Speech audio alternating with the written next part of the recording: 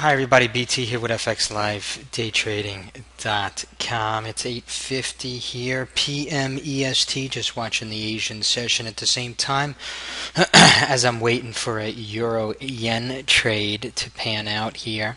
After we just got the move up there on the Euro Yen, I figured I'd spend some time here, do a video. This is not on the Euro Yen, this is actually on the Australian dollar. I want to recap what trades we've taken over the course of the last 24 hours. Had a really good trade today.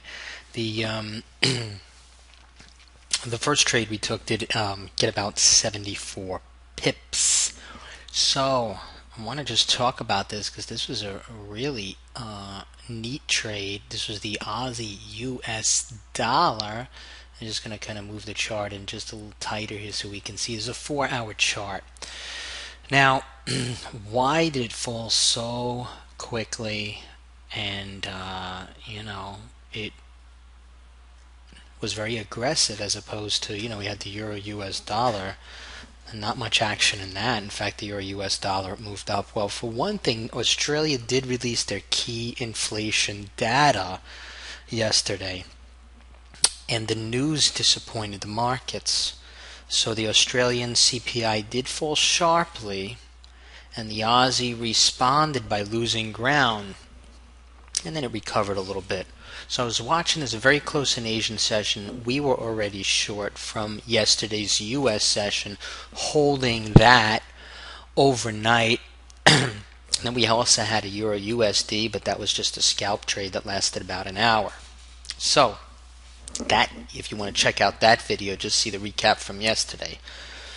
But the Aussie US dollar experienced a push down, and then what happened was the HSBC numbers came out from China, which were very good. So then we saw the pop up. On that pop up, then I went ahead and took my second short position. Now, I did cover those right around 104.68 today. We did in the trading room. But I just want to show you, there's a 4-hour chart here. There was a lot of anticipation of the Aussie dollar moving higher and actually breaking. You had the cup, you had the little handle here. This is a classic bullish charting pattern. But it really didn't make sense as we just kept coming up. And despite the market making new highs yesterday, you had the very weak Aussie dollar. So something was a little fishy there, and I went ahead and took the second Aussie dollar short, stop above the 106.6, and our cover was 104.55. Needless to say, there was various different criteria on why we did get in, and that's thoroughly explained in the trading room. Today I just wanted to do this video just to quickly review exactly what went on, because again, many people were in fact bent out of shape, and many people were long on this, and they were probably like, well, why did this fall? Well, when you have many people going long and things just don't work out, what happens? Panic sets in. We were on the right side of the fence. Nice trade. And I'll do a recap if we have a trade tomorrow as well.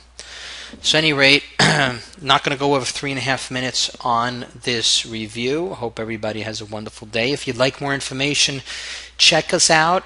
FXLiveDayTrading.com. US session is from 8 to 10:45, and then we have Euro session from 2 to 5 a.m. Eastern Standard Time. Have a good one.